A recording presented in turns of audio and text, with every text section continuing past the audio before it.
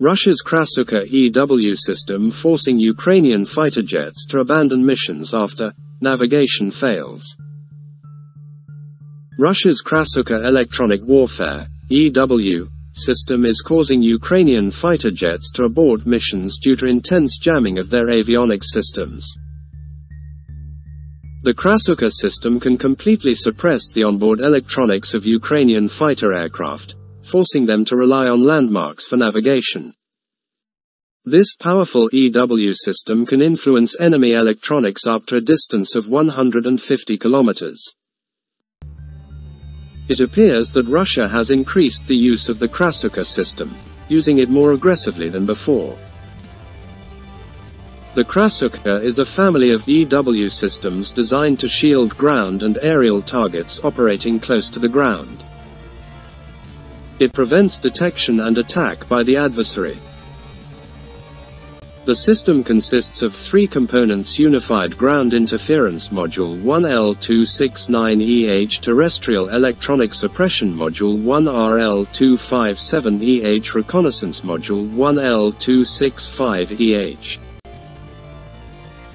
These systems can disrupt airborne radars, elevated ground radars, guidance radars, GPS signals, RF seekers on missiles, and data links.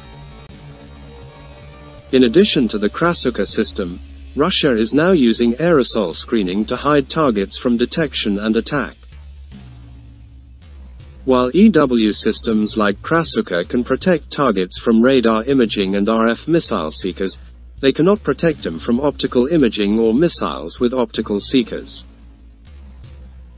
Aerosol screening prevents optical imaging by satellites and degrades the ability of cruise missiles to identify their targets. The Russian military is using aerosol camouflage to shield targets from the US military's satellite imaging and Storm Shadow, Scalp cruise missiles. With the increased deployment of the Krasukha system and the use of aerosol cloud-generating shells, Russian forces can severely limit the US's ability to identify and target them. This poses a challenge to US surveillance and targeting efforts in the region. The increased use of the Krasukha system may be due to its advanced capabilities and the need to prevent the US and NATO from studying the technology. Russia aims to retain its ability to fight NATO and deter intervention in the conflict.